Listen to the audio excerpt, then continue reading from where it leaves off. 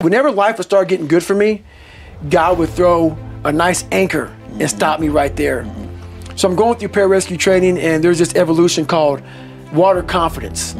And water confidence is pretty much what gets people kicked out of special forces, special operations is the water. And they try to drown you, pretty much. This was not in the warning order, so I didn't know anything about water confidence. Long story short, what it is they put 16-pound weight belts on you, whatever they can do to make you uncomfortable in the water. So for 6 weeks of a 10-week program, I became very uncomfortable. We got down to about 25, 30 guys left. I was one of them.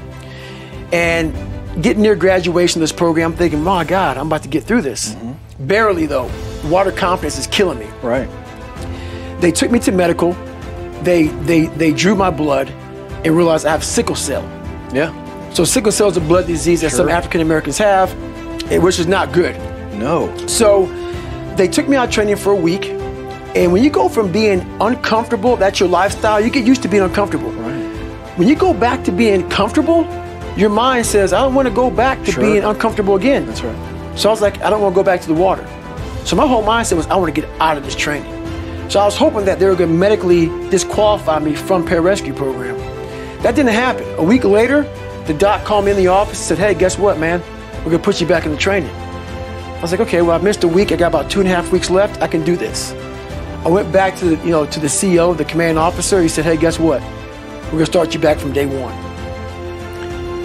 And when he said that to me, my mind went back to the old David Goggins. So I thought I had changed. Learning how to swim, learning how to read and write. All I was doing was attacking the surface. I wasn't getting down into the dungeon of what was really bothering me. So whenever like tough times would happen, any tough time that would, really tough time that would happen, I would go back to the sewer of my mind. So this happened, I went back to lying. I said, hey, you know what, CEO? This guy, the doc didn't know about sickle cell. He didn't give me a good reason why. He's talking about sudden death, heart attack, stroke. I'm not comfortable. So he gave me a medical from pararescue. So he allowed me to leave. But I really quit. I didn't want to go back in the water again. Right. And that's when I went from weighing 175 pounds to 297 in about 3.5 years. Wow. So I did a job called TAC-P, controlling fast movers behind enemy lines. But that job wasn't a job that I wanted. And the spiral of depression, of trying to find things that I was comfortable doing. And whenever you find things that you're comfortable doing, you're going away from the journey of life. And I was going so far away from my journey that my weight showed my whole mindset. My morning routine is every day I get up and run. Every single day. Because why? I hate that the most. So that is where we share that feeling. Yes, I hate that the most. So you have to do something that sucks every day. Because why? Once you overcome the suck, now you're powerful. You've overcome yourself already. So now you're ready to battle. I go to the gym about 4 times a week. But my biggest thing I do is my nighttime routine. I stretch out anywhere from 2 to 4 hours every night for the last 5. It used to be a lot longer than that. And I talk about in my book why I started doing this thing. But through my whole life, as you see, I was using my fight or flight muscle. I was under severe stress as a child, growing up, my job, whatever. A lot of stress. Just sitting down right now, we're all using our psoas muscle, your hip flexor muscle. And I'll give you a 2-second on that. That muscle attaches to your T12. And about 5 or 6 years ago, I got really, really sick. Doctors would give me all kind of hormones. Take this, take this, take this. And it's in the book real good, so I won't go deep into it now. But I laid back and I literally said, you know what, I'm dying. The doctors can't figure out what's wrong with me. My blood tests were coming back fine. I just said, I can't even run a block. I went from running 205 miles, I can't run a block. I'm in my bed sitting there, and I started realizing I had these humongous knots on my hip flexors and in the back of my head. And I said, I'm just done. So I started slowly stretching out, 'cause I couldn't do anything. Over a period of a couple of years, I got off this medication, that medication. I was on like 15, I was on several medications, now I'm on one. And honestly, what I believe, no doctor has said this is what happened to you. I was literally so tight, I was cutting off blood supply in different places in my organs. The more it opened up my body. So now I went from running an 8:30 mile on a training run to now running a 7:15 to 7-minute mile on a training run. at the same heart rate. And it's not because I'm trained any different. It's just because my body's opened up and it's allowing more blood flow. So every night I stretch out, and it's truly, I used to be wound so tight. Like I couldn't sit in this chair for this long. I'd be like, I could get out of here, man. We gotta go. It's totally changed my whole perspective of life. It's changed everything. So stretching out, yoga, all those things has put me in a whole different state of mind. And I'm the healthiest I've been in my entire life, mentally and physically. Willing to suffer and go back in the grind. That internal dialogue you have with yourself when you're in misery and you're uncomfortable, it's a real, scary, unfiltered, no lying dialogue between you and yourself. And people know exactly what the I'm talking about when you're in a bad spot in life and your mind is saying all kind of That's who you really are. That's the real you. No Rocky Balboa moments going on up there. Yeah. Like, hey, you know, it's around 14. Let's come on, we got this. No, it's like this. I'm out of here, man. This is crazy. That's where the growth happens. When you're able to stay in that moment and talk yourself back into the suck of wherever you're going through, and you start stripping those layers away. But as you're stripping those layers away, you're building calluses over top of in your mind. That's where the growth starts to happen, is when you have to force yourself to stay in it. You can't leave it. I believe in a higher power. Don't know the name, don't know where it's coming from, don't know anything like that. But I believe that this power, and visualize with me real quick. Let's say it's a man up there or a woman, whatever, and they have a chart. And when you're born, they say David Goggins, born February 17th, 1975 at 6 a.m. They write the chart down because they can see everything. They know exactly where you're supposed to be. They know what you're supposed to be. You die, you go to so-called heaven. You arrive at heaven, I'm 300 pounds. I retired as an Ecolab guy, which is okay, just a job, whatever. I go up there and God looks at me and he shows me my chart. And my chart on there says you were supposed to be a Navy SEAL. You're supposed to weigh 185 pounds. You're supposed to be one of the smartest people on the planet, this, all this. You see this. And now you're in heaven, you made it to heaven, but you're like, God, Doug, I was supposed to live that life. I was supposed to live that life. And then you find out that the reason why, because we all think that if we pray on it, if we do this, if we do that, whatever, if we don't work, we just, whatever, it's gonna magically happen for us. No, I believe that when I'm all said and done with, my whole job is to outwork the chart. Whatever the chart says about me, the all-knowing power up there, I want to get up there and say, him look at me and say, I know everything. I didn't see this. I didn't see this. I want to feel that. I want to get to the other end of this world, and however I'm being judged, whoever's judging me, to look at me and say, I did not know, I had you at 185, I had you at this, but all this other I was riding as you were living it. I want to find more, all I can.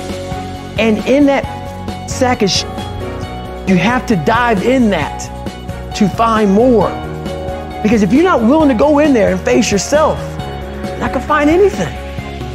You're gonna live right here on surface, man, right here on surface. So if there is an ending to this world and there is somewhere to go and there's a judgment, you're gonna get there and you might see a chart. And that chart may tell you who you should have been. And now you get the rest of your life to think about that. Man, I could have lived a much better life if I just would have just suffered a little bit more. Let's say, for instance, we have a family. Let's say we're all a big family here. All three of us, all four of us are a big family. And every morning I'm getting up training for a 200-mile run. And you see me get up at 4 o'clock in the morning and all you are sleeping. And by the time I get done running my 30, I come home just getting up. How are you gonna feel about yourself? A lot of times when you're an overachiever and you have people, that's what I talk about the mediocrity thing. A lot of our family members, a lot of our friends, they're mediocre. And there's always those couple of guys who are uncommon, who want to be better. But you make that mediocre feel like whether it's your mom, your dad, whoever, you make them feel horrible. I've been there. I'm speaking from experience. When you get somebody around you, man, who's trying to be better and you don't have the drive that they have, It's a constant reminder of how f***ed up you are. You have to know that that's what it is. Anybody in your course not saying, man, get after it, brother, I'm so proud of you, they have a problem with themselves. Because all you're trying to do is achieve more. If that's a problem for somebody, you have to look at them and say, man, you really have a problem with yourself, huh? And people wonder, why am I not achieving more? It's because all of us, once we achieve something, we celebrate for a long years time. And we wonder, why don't I have drive anymore? Where's it all at? If you don't develop a routine of suffering, and suffering is not like go out and kill yourself every day, it's being uncomfortable. Yeah. That keeps you hungry every day. If you live in your victories for so long and say, I'm gonna go challenge myself for 30 days or for 2 weeks or run this one marathon, and it ends, I did one marathon. Okay, that's why it leaves you. It leaves you because you haven't set up the next obstacle. Obstacles is how you grow. You must continue to have friction. Friction is where growth is at. With no friction, there's no growth. I love that. No growth. A lot of us, mediocrity is everywhere right now. And we're always trying to find an easy way out. And we're judging ourselves. Let's say there's 10 people in this room and we're all mediocre. But I'm the best of the mediocre people. I now think I'm great. I'm great. We surround ourselves around people that make us feel great. They tell us what we want to hear. The second we put ourselves amongst the uncommon people, we don't like that feeling. That challenging feeling of that person who's waking up at 3:30 in the morning and saying, hey, put your shit on, we're going for a run. We don't like that challenge. We like that person who says, hey, you know what, man, I don't feel good today, man. And they say, oh, it's okay, brother. Take a day off, man, we'll get a pizza and watch the game. We like that. We love that feeling. Why? Because you understand, man, we're good, bro. We don't want that like this. Hey, man, no, bro. Get your shit on, man. Stop being a punk. We don't want that in our lives. We don't want that person who's constantly challenging our weaknesses. We want that person who's constantly, making us feel nice and good and secure in ours. That's the mediocrity of life. We want to be the best amongst the average people. People wonder, how do you stay hungry all the time? Because after I accomplish something, I don't sit back like a lot of guys who graduate buds, graduate this, graduate that. They get comfortable. They wonder why I'm getting weak, man. I don't know, I lost my edge. What's going on? Because once you hit the top of the mountain, guess what happened? I'm good. I'm good, so you wonder why you're falling down now. Because once you reach the top of the mountain, you got to build another one. That's mediocrity. There's a lot of people in mediocrity who have a nice resume, but they're one-timers, man. They hit a one-time deal, they busted it open, got a lot of money, but they're good. You're mediocre now, man. What are you doing today, tomorrow, the next day? That's why I don't listen to theorists. I don't listen to all that bullshit. I listen to them who's like this, man. What's wrong, man? I'm tired, dude. Why are you tired? Because tomorrow, I gotta do the shit again, man. Whatever the shit is that made me nauseous and sick to my stomach, it made me hurt. There's no ending. And that's the person I listen to. That's the person who's gained knowledge. You gain knowledge through suffering. And on the other end of suffering is a world that very few have ever seen. It's a beautiful world because that's where you find yourself. You don't find yourself in over here. You find yourself on the other end. Like the 100-mile race I was on, where I ran it for 24 hours, I found myself on the other end of that race. That 19 hours, I found, wow, there's a whole nother world out here that I've never even saw. The world's in your mind. And that's what all that mediocrity is about. Mediocrity is contagious. The truth is the starting line. We live in a world that's very unauthentic. So who the f are you? What do you stand for? What do you believe in? A lot of people don't like what I say. A lot of people hate that I cuss. A lot of people hate a lot of things about me. I don't give a shit. When you find out who you are, that's when you start living your life. Don't fit in just for the sake of fitting in life. Make sure that you have something to say it. Social media nowadays is one of the biggest forms of being fake in the world. People buy likes, people buy friends, people buy comments, all this bullshit.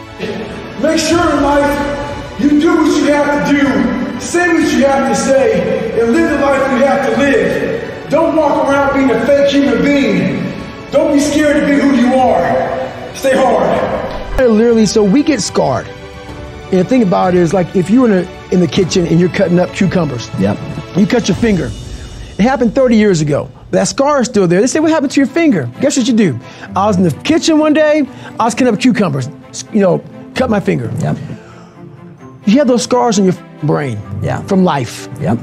But what we don't do is we try to hide those scars. We don't want to go back and revisit it. This is not as simple as a cucumber, cutting a cucumber. So I started realizing that my life was causing a whole bunch of scarring on my brain. And I had to go back, while I wrote this book, I had to go back and really break open that scar and let it bleed. And that was a very painful journey for me to go back, because, right now, this is all surface.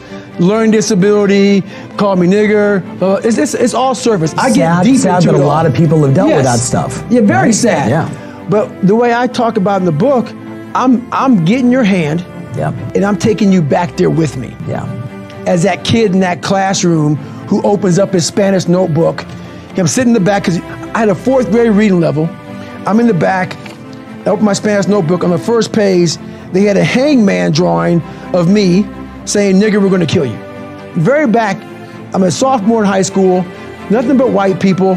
I shut that thing up and I leave class. Not getting civilized is about having a savage mentality. Civilized is something where people, it's a comfortable world. A lot of us say, like, for instance, I see these athletes right now who retire. I'm 38, I'm 39. I did 20 years at the top of my game. And I'm chilling out now. You see them a year later and how they look. What the hell just happened to you, dude? What the hell? You're one of the greatest athletes of all time. Kids looked up to you. Women, men of all ages looked up to you. And they hit the pinnacle where it's time to retire, and their mind says, whew, I'm civilized. The worst thing that could ever happen to any human being is they become civilized. It's that total accountability. Like, even when you retire, there's a looking at me and judging me right now, man. I was the baddest person to ever live. It doesn't go away, man. You gotta wake up. Even though you retired, you never retired. You're setting the example every single day of your life. And being civilized feels so good. I'm sorry, man.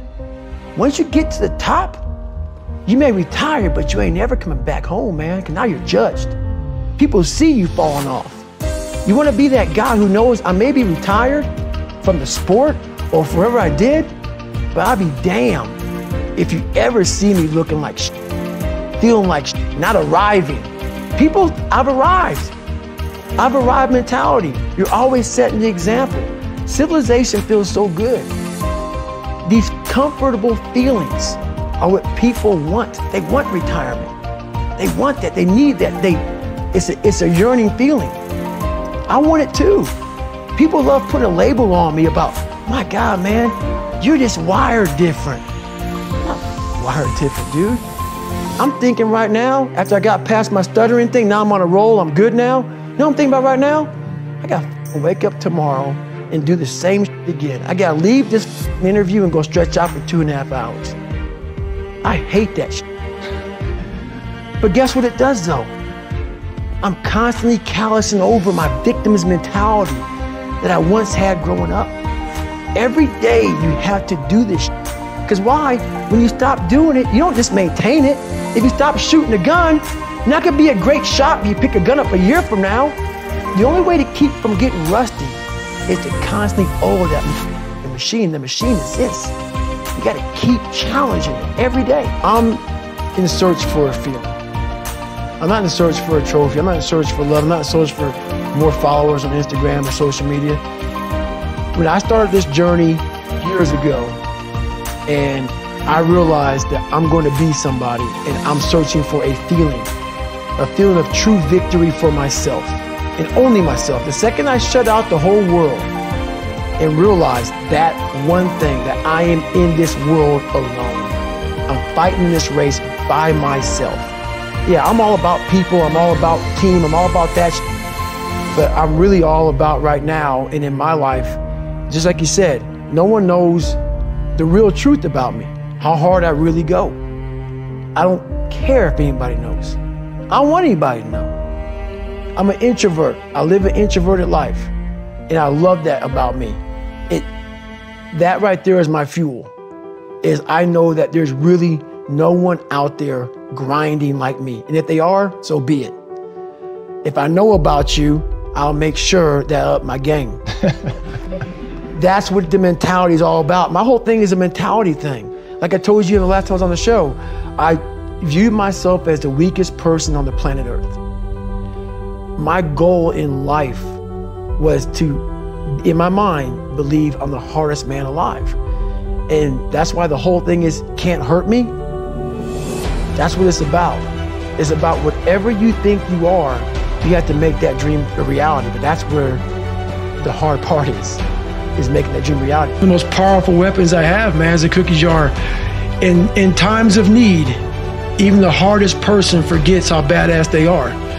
So I've been through a lot of shit in my life. When you're going through a hard time right now, you forget all the hard shit you endured. So the cookie jar is a reminder that, oh, I can get through this hard time right now, but you gotta take a second or two to reach into the mental cookie jar. Let's say it's a fortune cookie. But in my mind, my mom used to buy these cookies, you know, in the cookie jar, and there's an Oreo, Chips Ahoy, whatever. That's where I got the cookie jar from.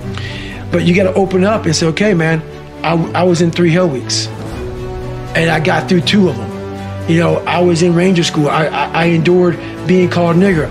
I saw these beatings. You know, my mom's soon-to-be husband got murdered. I saw all these things. I saw a little kid's head get ran over. All these things I endured alone. I had to remind myself of the strength and the power that I have, that it's in me.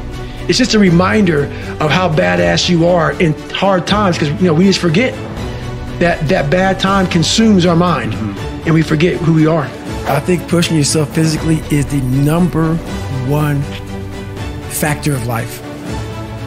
That is the true spot where you can really dive deep into. Life's about self-discipline. It is about self-discipline. We tend to do the things that are easy. And that is it builds no mental toughness, it builds no mental hardening, it builds nothing. When you work out, working out is where you can build that the fastest. Because it's a constant, it gives you instant feedback. Yeah, you may not lose the weight you want to real fast, but the discipline it takes, it transfers over to all aspects of your life. It's not people, man, why are you always working out? Stop looking at it that way. This is the foundation of life. When you look in the mirror, every morning we all look in the mirror to get ready to go to work, to go anywhere. The first thing you see is your reflection. If you don't like what you see in the morning, you lost the war already. It's not about even liking what you see. It's about looking in the mirror and you may start, man, I feel different. That reflection is not everything. It's a feeling you're supposed to get. So you have to, in life, once you leave your house, the war begins. In your house, you have some control. And that reflection in that mirror, you have to control that reflection in the mirror. That's how you start your day. If you leave your house feeling like, okay, I can fight. I've established the mentality to fight. And all that comes from working out. It's not just from, you know, you can't find that in the office. And I was 300 pounds. I didn't have any drive. I'm gonna go be a Navy SEAL. What kind of stupid shit is that, 300 pounds? There wasn't like a drive to go be a Navy SEAL. I was an insecure, lying kid, afraid.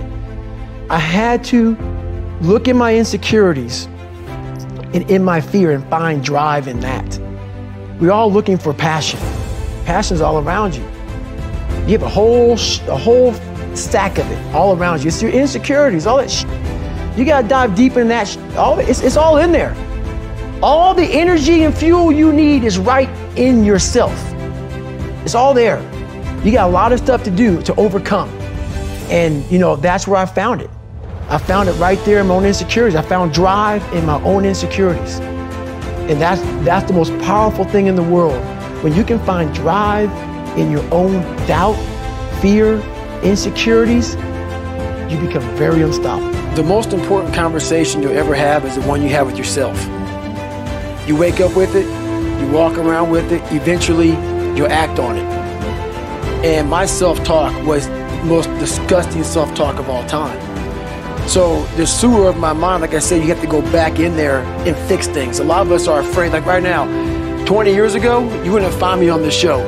I was too embarrassed to tell you I stuttered, I lied, all these different things, getting beat up, getting bullied, whatever happened.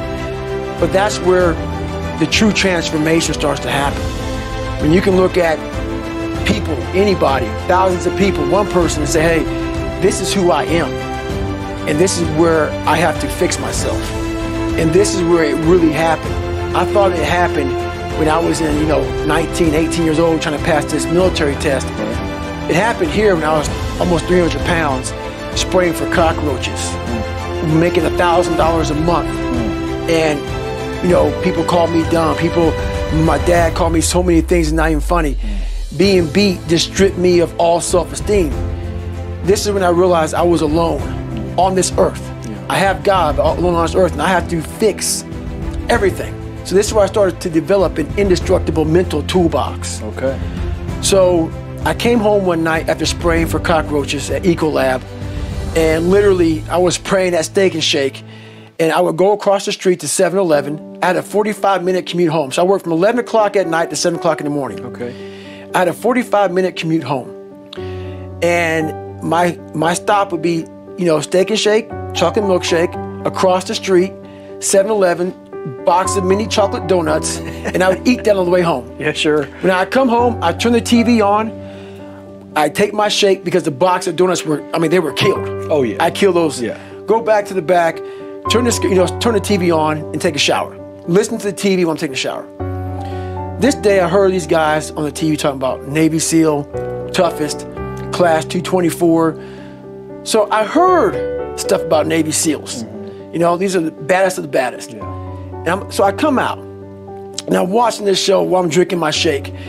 And when you're watching a show of guys who are putting out there, and they're quitting left and right. Oh, sure. Just can't handle it. They're going through Hell Week. They show them going through first phase, second phase, third phase, and they're dropping like flies. I looked in this one guy's eyes who was ringing the bell to quit, to put his helmet down out of Navy SEAL training, and I saw myself. And I saw what everybody said I was going to be, which was nothing.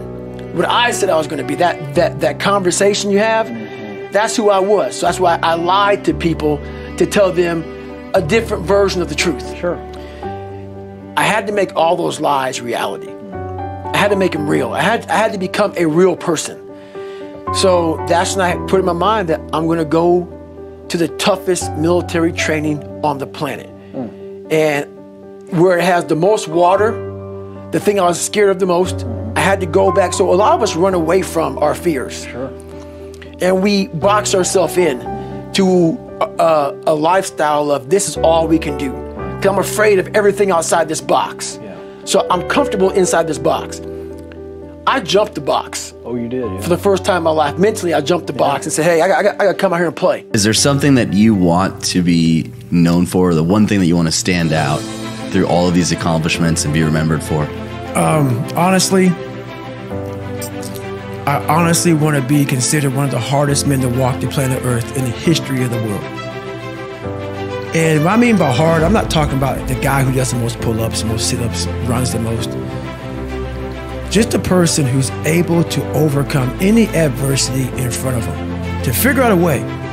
Hardness isn't about all this physical shit, man. Yeah, it helped me get to where I'm at. But all I was doing in the whole process, the process wasn't to be ripped. It wasn't to walk around with my shirt off. That wasn't it. I knew through the physical challenges, through the physical suffering, my mind was getting stronger. I was literally doing that for a reason. I had a weak mind. All the rest just happened to come with it. I was trying to strengthen the mind to handle all the judgment that's passed on me, perceived and not. Sometimes you make it up in your own head. I just want to be able to handle all of that, everything, physical, mental. I want to be perceived as that, like an old school barbarian, an old school guy that's like, dog, man, nothing can hurt the guy, which is why the book is titled can't hurt me. I want people to have that mantra in their life. Take that with you. Take it everywhere you go in life. And if you believe that and you work towards that, callous in your mind, strengthen yourself, can't hurt me is strong. In any situation, like when I was in Buzz, they beat the shit out of you. I'd be the first one to give and say, can't hurt me. And they were beating the hell out of me. But you say that enough to you. False motivation becomes real motivation after a while. Most of us live our entire lives avoiding failure. It's funny. I walk around, people come up to me and they say, man, you're that Navy SEAL, you went through Ranger school, you were, Air Force TAC P, you did the pull-up record, you run all these ultra races, all this shit, man. The funny thing about it that I think about is this. They know that part of me. This is the part I don't know about myself. I failed the ASVAB test to get in the military 3 times. In the Air Force, failed at pararescue. In the SEALs, it took me 3 times to get through Navy SEAL training. The pull-up record took me 3 times. This is what I know about me. So what I'm saying is this. You can't live your life being afraid to fail. All those failures made me the success in the day. We're watching people fail because we're afraid to hurt their feelings. By no means do I condone bullying. I think it's bullshit. But I will say one thing. I believe in the truth and telling the truth. A lot of us have loved ones, friends, people we see every day who are gaining weight, getting out of shape, not going to school, being lazy, but we're afraid to tell them the truth. Not being bullies, but afraid to tell the truth. One thing that changed my life is my grandfather. He told me, you're going nowhere in your life, not being anything. As bad as that hurt me, it got me to pull my head out of my ass. So learn to stay hard, have thick skin, and do what's right. First right now is to continue. I used to have a wash rag when I did this. And you know how you take a shower, you have a wash rag and a cloth, and you're sitting there and you're just lathering up, and before you hang your rag up, you want to get all the water to come on it and get it all the suds out of it. You want to wring it out and you want to hang it up. So my big thing is when I live my life, I want to make sure that when I'm dead and gone, that I wring that wash rag out, and that wash rag is my soul. And I also believe that we're going to end up one day meeting a maker if you believe in one. And I believe that maker knows everything about you.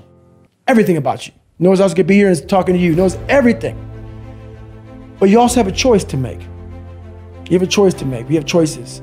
And the one thing that scares me to death in my life is getting to heaven and not being what I was supposed to be.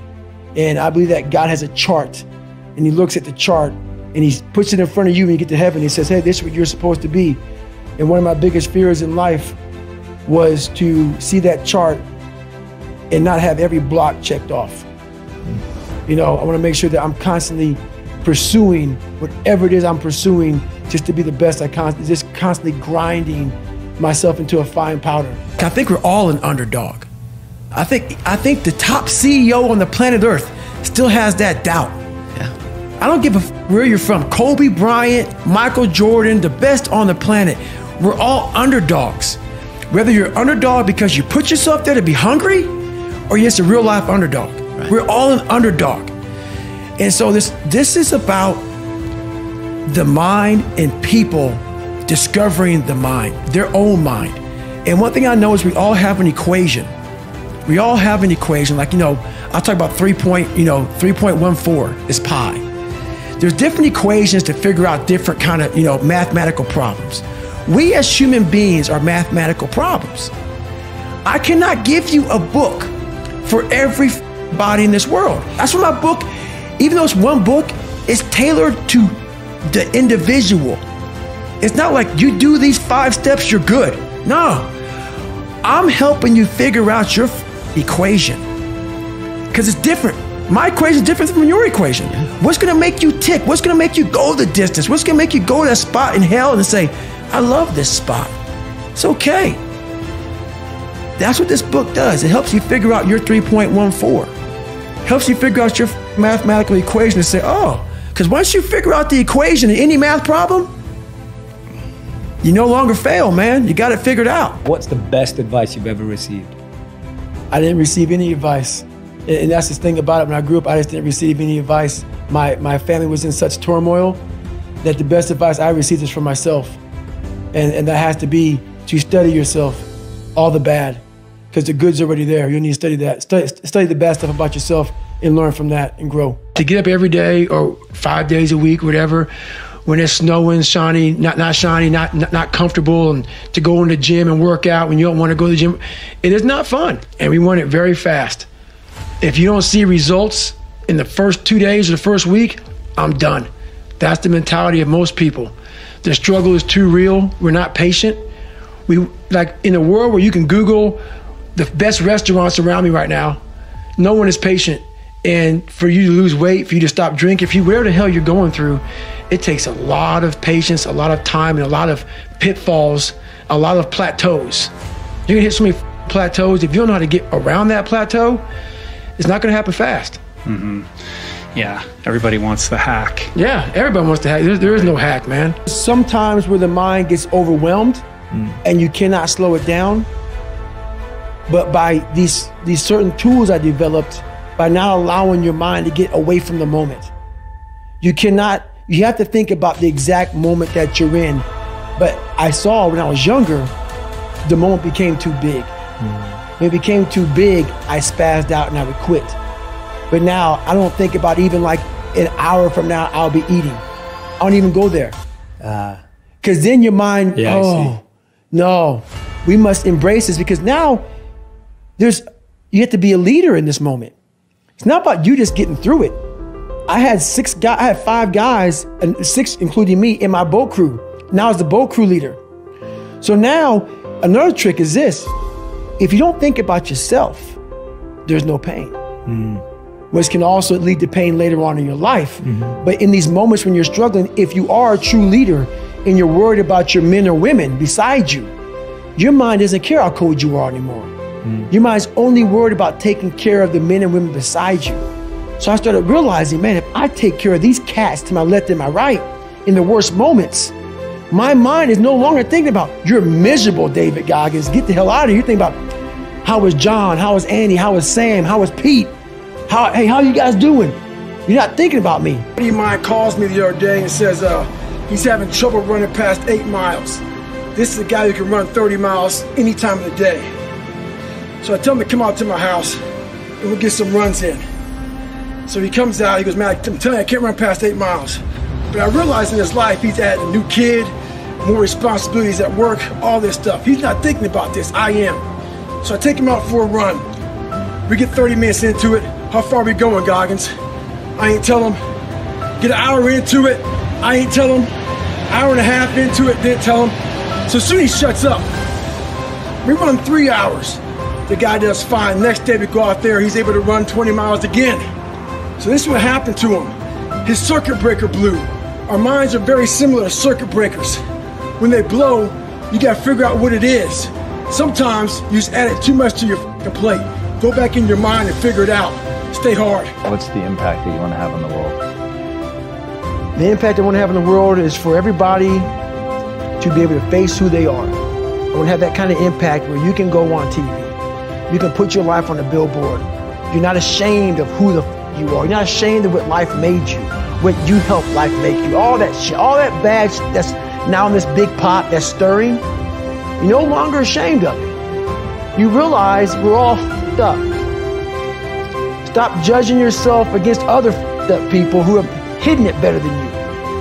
That's all they've done. They've mastered their shit better than you have, and now they're flipping it back on you and saying you're f***ed up. I want you to realize that this world, life, is one big head game. And once you learn to play the head game, it's no longer a game anymore at all. You can start living your life. I'm the only person in the history of the military who has ever gone through Air Force Tactical Air Control Party training, Army Ranger School where I was an Army man, in 3 hell weeks. Yeah. So only person to ever do that. But the reason why I did it was when I was a young kid, I considered myself very weak.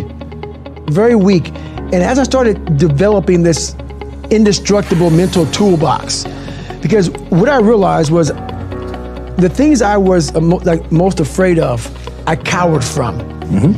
I had to start facing these things and becoming an expert at the things I feared the most. Yeah. I was afraid of my own mind. My mind would get off on these crazy places of woe is me. My internal conversation wasn't great. Yeah. So I had to start mastering it. Once I started mastering it, in the horrible place I was at, I consider myself the worst person ever alive. That was my conversation. But once I started mastering my own life, I started realizing, my God, man, this was in me. Yeah. I was a 300-pound fat guy. Now I'm 181 pounds, 190 pounds, whatever it was. I'm gonna go through all these hell weeks.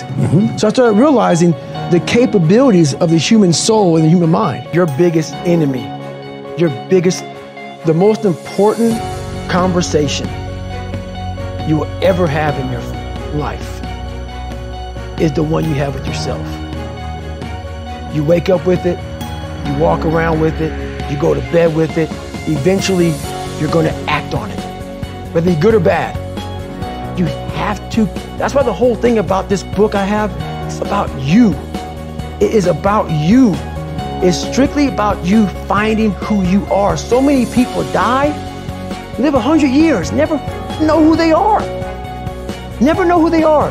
You have to look in that mirror and know there's so much more in here, man. Because I can literally right now be a 300-pound guy spraying for cockroaches still to this day. If I did not look in that mirror and say, there has to be more to this. This can't be it. And then willing to go into it, dive deep into it, and give all I have to find it. You become complacent. You become very civilized in life. You know, the worst thing that can happen to a person is you become civilized. When you get to that point where you believe that you've arrived, when you, my God, man, I'm up there near Michelle Obama on my book. I've done it, man. I'm good. You can coast. I'm good. You don't man. have to do her. I ain't got to do her. You played your man card. The f I'm doing. I don't have to be a wildland firefighter, man. I retired from the military. I ain't got to go out there and dig fire line for 3 miles. I'm 43, man. I've done it. You should just be flying first class everywhere and doing speeches and getting paid crazy cash. And laying in a hotel, kicking it, man. And that's exactly when it's over. That mindset right there to me is death. I'm not saying you can go as hard as you did when you were 20 or now at 43, but there's a new bar that you must always set in your life. And once you become complacent and you become civilized, you've arrived, you're no good for anybody. The only thing that gets me mad nowadays is that so many people die with untapped potential because they think that someone else is better than them. And they were born, you know, not with the greatest tools. You don't need shit. You need the ability to grind your ass into a fine powder. And when you're in that fine powder, find a way to build that back up repeatedly. And it's possible. I'll tell you one thing.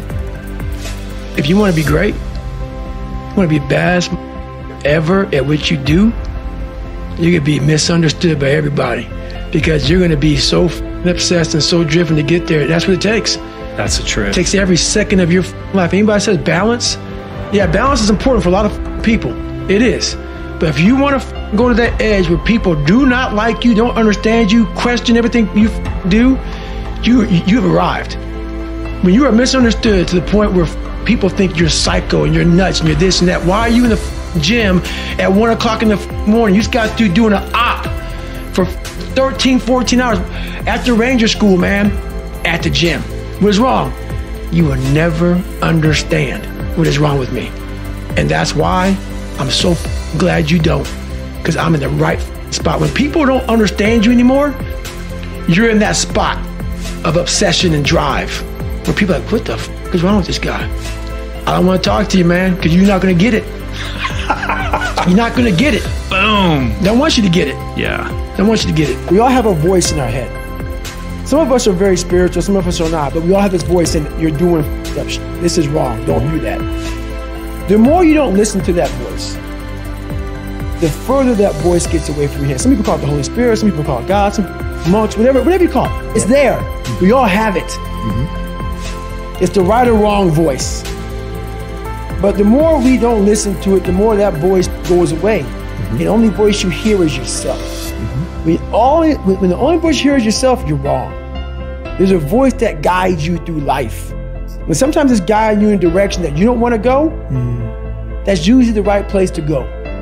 It's that uncomfortable place. So that voice is always talking to me, but we don't listen to it. I listen to it. Unreal how much time you waste during the day.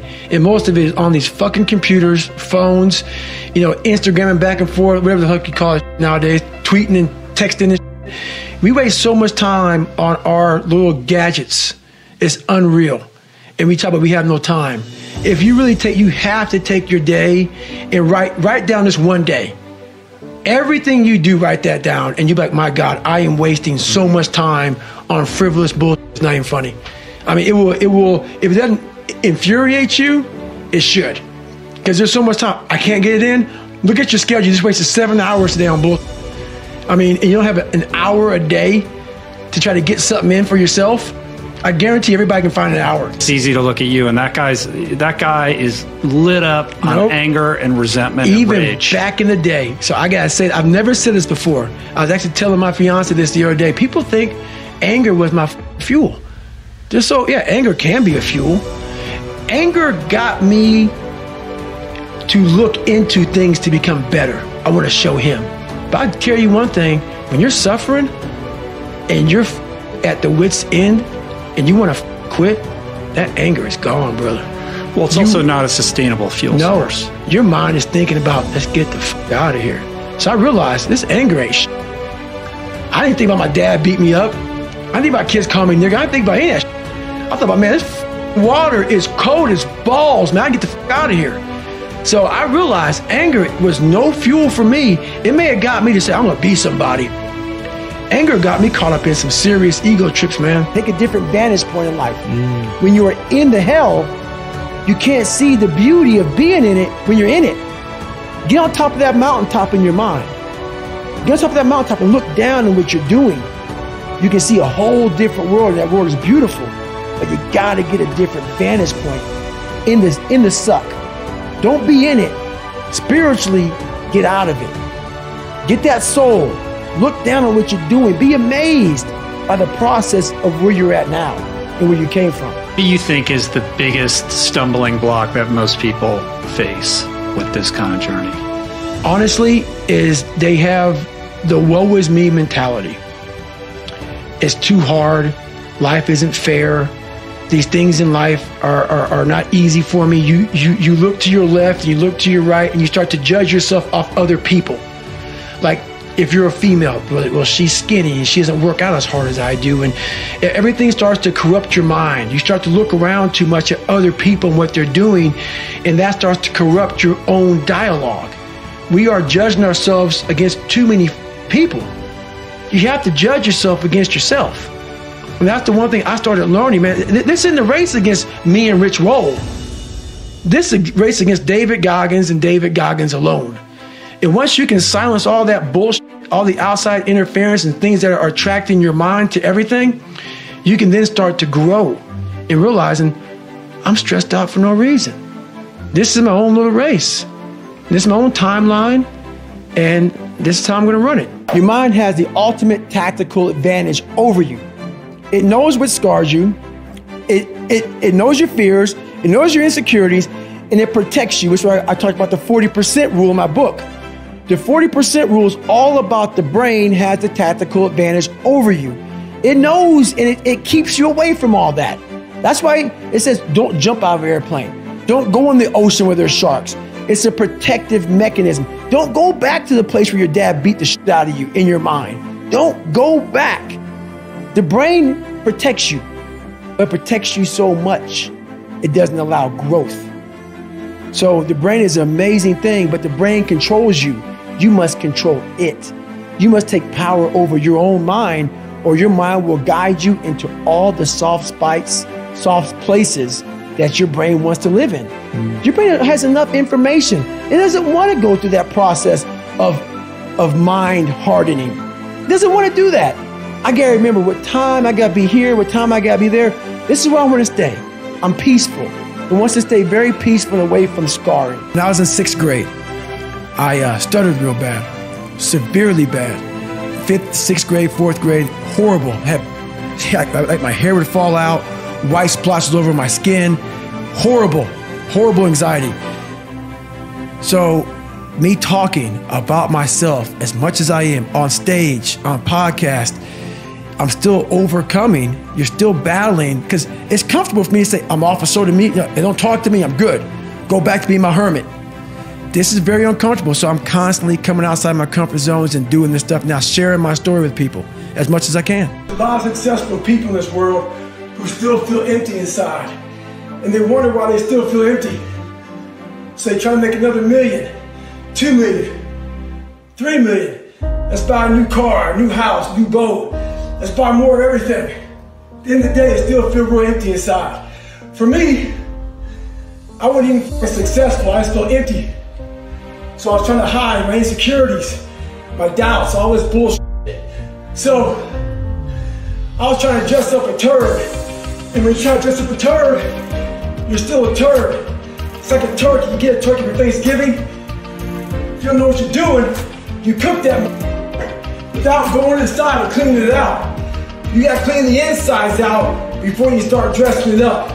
Same thing with life. If you don't get inside your soul, inside your heart, and fix it, you want to go to war with yourself. By no means am I an expert at this, but I do know a lot about living in the sewer of life. I've been getting a lot of emails from different loved ones about people who have killed themselves. My next door neighbor 2 months ago, she just killed herself. Tons of veterans I know, they killed themselves. I got an email 2 weeks ago from a family member that an 11-year-old boy killed himself from people at school bullying him. One thing about life is that people in life, they are the ultimate puppet masters. They exploit your weakness, and they love to walk you around life and own space in your head. One of the biggest ways to cut those strings and walk on your own 2 feet to your own destination in life is to build self-respect, self-esteem, self-discipline, all those things. Stay hard is not just about going to the gym.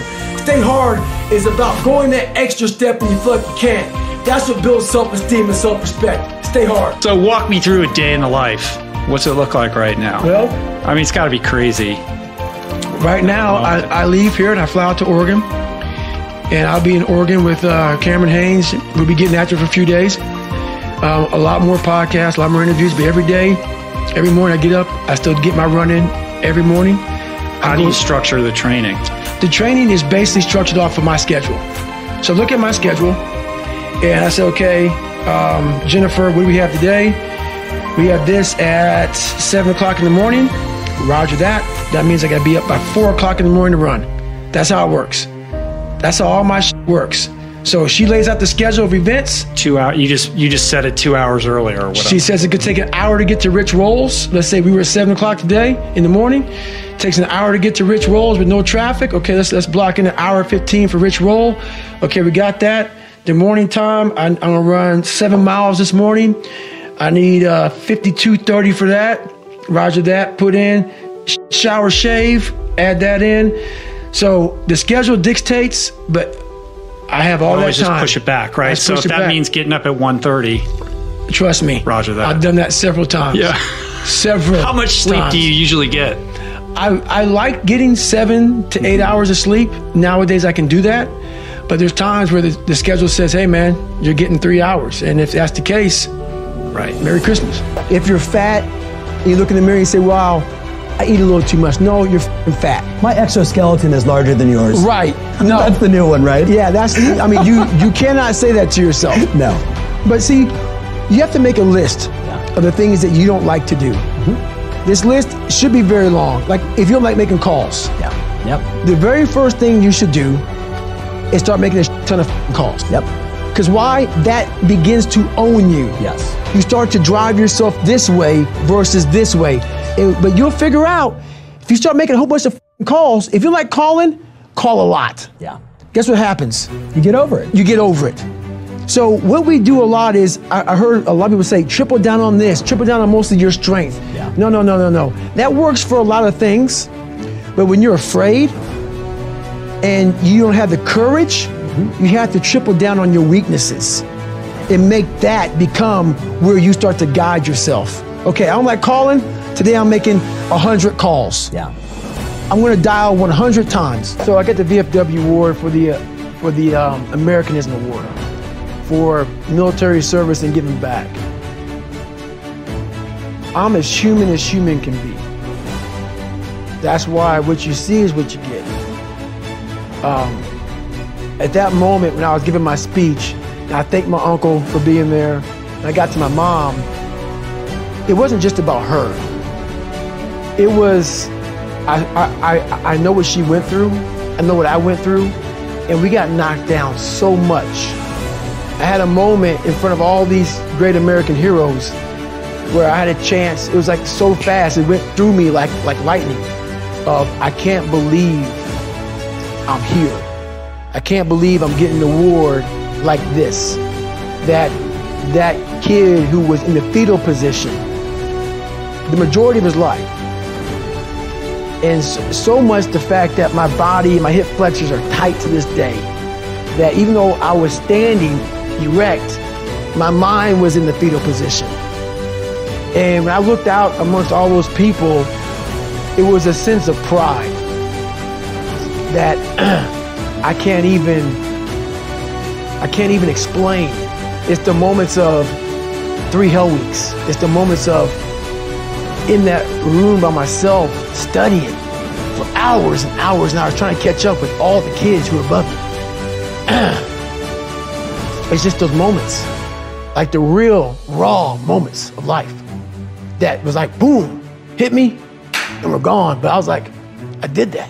I overcame that shit. You know, it's like, this is power behind all that shit. And that's the feeling I was looking for in my life. I found it. It wasn't money, it wasn't fame, it wasn't awards. It was that feeling I have right now. The feeling of I'm about to break down, but it's not of like, oh my God, I'm upset. It's like I worked myself so hard that I turned a person this up into this right here. Not off of reading a book off a theorist, off of going to work on myself and saying, I don't know how to do this, but I know that to get over there to that side, I gotta grind myself into a fine powder. And I did it. I did it off a sure will. And very few people will know how that feels. Very few. Speaking of making that list, accepting where you're at so that you can address it, in the book you talk about like what the things are that you're going to be doing. You're going to be putting the list together. How do people go about using, I don't know if it's the accountability mirror, how do they go about addressing each of those issues? Okay, so let's say the first one is not the smartest person in school. I had that issue. So my big thing was how I addressed that problem was I had to sit down. Each thing that is wrong with you has to be a focal point. You can't look at this gigantic list and say, I gotta change all this shit. My God, this is crazy. No. You take off the first one, I wanna be smarter. For me, that was my thing. I have to become more intelligent. I have such a severe learning disability and I can't retain shit. I had to now get that one thing and then strategize in that one problem. How can I do this? I'm not gonna learn like you. I'm not gonna learn like anybody else. How am I gonna figure this out? So I then figured out, okay, where are my strengths here? Where are my weaknesses in learning? All right, man, how am I gonna do this? And I figured out a way to do it by just strategizing. So how I learn to this day, if I have a big manual to study, I will have to get a bunch of spiral notebooks from the daggone store. And each page, I have to write each page out, maybe 10 times. So there was a 1,000-page dive manual that I got 18 months before I went to dive school. Most people I'm not smart, I'm gonna go see if I can pass this test. I realized, hang on a second, I'm not smart. How can I get past this? How can I get through this obstacle? I need to acquire this book 18 months in advance, because it could take me 18 months to write down each page over and over again to then put it to memory. So when the question came up, I had written that question so many times down on paper that I can recall, okay, page 71 was where I remember seeing this, and I can recall it that way. And that's how I did it. So you got to strategize on each problem you have in life.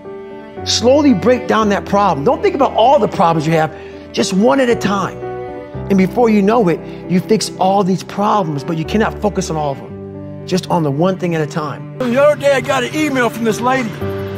She said she truly enjoyed my book, but as she read it, she thought I was just crazy. So after she read it, she put the book down and started living her normal life. Just going back paying bills, going back to work, complaining about shit. A few days later, she has time to think about the book, and it scared her. She thought, well, maybe this guy isn't crazy. And that's what scared her the most. Maybe he's here trying to show us human potential, what we're all capable of doing. A lot of people like to put titles on other people who are doing extraordinary things. It makes them feel better about themselves. Gives them a get out of jail free card. I'm not crazy, I'm just not like you. In sports, there's a thing out there called load management. A lot of us like to load manage our lives. When you do that, you're gonna find yourself right at normal. Get off that, stay hard. You have to be on a constant reminder. Almost like how you put a reminder on your phone, 15 minutes, you got this. That has to be in your brain. You've done too much. Stop. And what happens in life is that we start to see our lives become so successful. We're making money. We're doing this. We're doing that. I want more. I want more. I push harder. I'm all about pushing hard. Don't get me wrong. Obviously. I'm all about it. But to push as hard as you can, you have to be mindful of the machine that's pushing. It is going to end up dying. And then it takes years to get it back, so you lose that time. That time is gone. You know, I lost 5 years of I could be crushing it. Where now I'm just now back to crushing it, realizing, God, man, I learned the hard way. That's really sometimes the only way to learn. That's why it was important for me to finally realize, stop being all these fake people I used to be, stop being afraid. There was no growth until I cut myself down to nothing, to the person I really was, the real human being. And once I found out who I really was, that's when I started growing. I was trying to build on top of a lied up foundation. You can't build a house on the foundation. So I had to get down to the actual mineral soil of who I was, and that's when you can start real growth. Knows that you have to have thick skin to get better. You have to call yourself out. If you're fat and you're f***ed up, I want to hear that. I don't want to hear you tap dancing around. And a lot of people don't want to go there. They don't want to talk about their childhood. They don't want to talk about their past. They want to get to the root of the problems, and then they go, why am I not getting better? Because there's a lot of shit in there you haven't dealt with, brother. You know, people go to the gym, like for instance, going through any kind of special operations school. These people go to the gym, they get big, they get jacked, they can run fast, all that shit. But the only thing they're doing is they're coding over the mind. All you're doing is building a bigger, stronger quitter. Your mind hasn't gotten any stronger because you haven't gone back in there and dealt with shit. So the second adversity comes, you're like, my God, I'm so fit. What's wrong? Your mind is still soft. I always talk about it. I talk about I'm always paying rent in that $7 a month place where I grew up, in that nasty little place I grew up in. I remember it. I remember like it was yesterday, and I'm glad I do. I never want to forget the dungeon of where I come from. Even though it's real spooky and it's scary and there's no lights on in there and there's cobwebs and some creepy in there, some demons, all those in there made me Goggins, made me who I am today. That's where the strength came from. You got to go back to the beginning, to the fundamentals of life, to the very fundamentals of where it all, like playing basketball. You got to go back to the fundamentals. You can't always just stay up here. You got to go back to scratch. I had to stop caring what people thought about me. I realized that everybody's f***ed up. That's the one thing I realized. I walked around and I put these people on a pedestal. Everybody was better than me. So I can't tell you anything about me because you're going to judge me and I'm going to feel even worse than what I am. What I realized, once I calmed my mind down and sat back and looked at how jacked up this world is, once you realize that you are not alone, everybody that's talking to you about how jacked up you are, only thing they've done better than you is they've hidden their f***ed up world better than you have. That's all they've done. So once I realized that, if you want to sit back, like for instance, there's all these things that are on TV and we have all these news people judging people who f***ed up in life. And yeah, they made big mistakes. But that person who is judging you on TV, I guarantee you that news person, they say, I'm glad that my shit didn't come out, but I'm going to judge the hell out of you. I know that about people. So if you want to sit back and judge how jacked up I was and how messed up my life was, Merry Christmas, go for it. Have a good time. But I'm smiling at you right now, knowing you have a secret that you're not willing to share. It gives you a lot of power when you're able to go on a podcast this big and say, hey, tell me, I'll tell you anything you want to know. I no longer care. And that is a lot of power in that, to be able to put your life on a billboard for the whole world to see and say, judge it, man. Judge it. Like just me talking about it makes me feel good.